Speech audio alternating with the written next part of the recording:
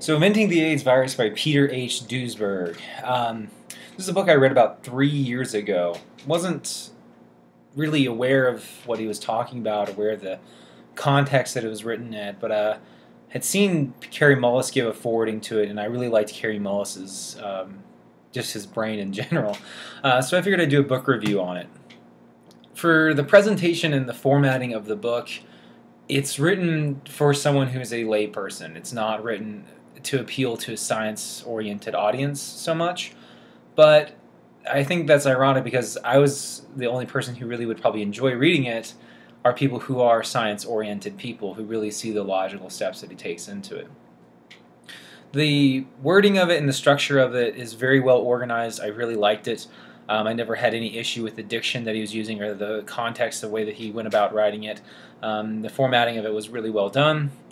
The chapters flow nicely from one point to the next. He kind of starts off talking about just the history of diseases and the history of the germ theory of disease, and subjected to the success of that, and kind of about how the success of that led to a bias into the formatting that we kind of forget to think about other dynamic factors, as I like to call them, or linear disease models. This is, if you've seen my video on Cook's postulates where I talk about linear disease models, that's where this came from. That's when I was thinking about that whenever I read this book.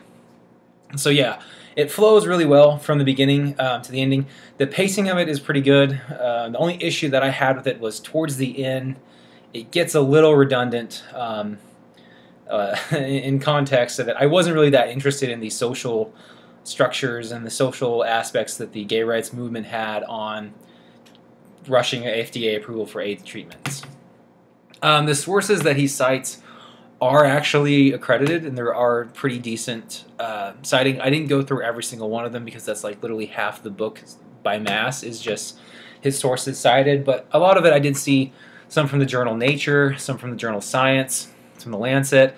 So, you know, it wasn't, people try to dismiss this as pseudoscience a lot of times, and I really don't consider it that way. It's just looking at the scientific facts from a different perspective, and I really like that.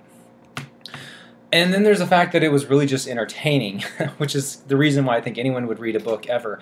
It's pretty out there. I mean, he makes some pretty hardcore claims, some pretty drastic claims, but I think that this is one of the most stimulating books that I've ever read because he questions something that is so well established and so well formatted into place. And he brings up the bias that a lot of companies do have in terms of manufacturing drugs, in terms of the bias that people have to do research for the NIH, this narrowing of the general consensus. And historically speaking, the general consensus amongst scientists has always been wrong.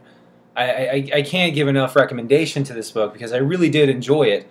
The only issue that I had with it would be that there are certain points where he really made extremely good points, points that were really well thought out, really well founded, and I wish that he would have stuck with that. A lot of people who are critical of his ideas haven't actually read his book. I can say that because I have read his book, and he kind of points to this step of how he reached these conclusions that we've reached, and the fact that we don't consider other factors, that we don't even look at diseases as complex things. We look at them as I get infected with one type of a microbe, and that's the result of it.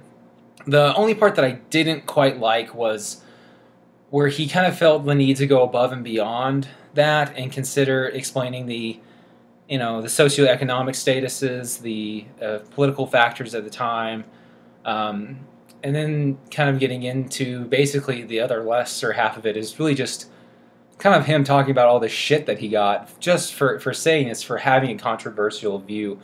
Nevertheless, I would totally recommend this to anyone who's studying molecular biology, who's studying microbiology, who's really serious about understanding diseases, and really just anything that's going to make you look at things from different perspectives. I'm not saying that I really agree with everything that he says in this book. There are certain parts of the things where he was saying that I kind of took issue with in terms of his proposed explanation for what would result in these conclusions here, and kind of some epidemiological stuff that it's like, whatever. But at the end of the day, I really enjoyed this book. It's a really good read. And I gave it a final score of 8 out of 10 because it is just so thought stimulating. It is so thought provoking, and it's not pseudoscience. It's not just crazy batshit stuff out there. He has points that he has formatted and reasonings that he has to go about it. For certain parts of the book, there was a little bit of anecdotal evidence in there, and I kind of fucking hate seeing that.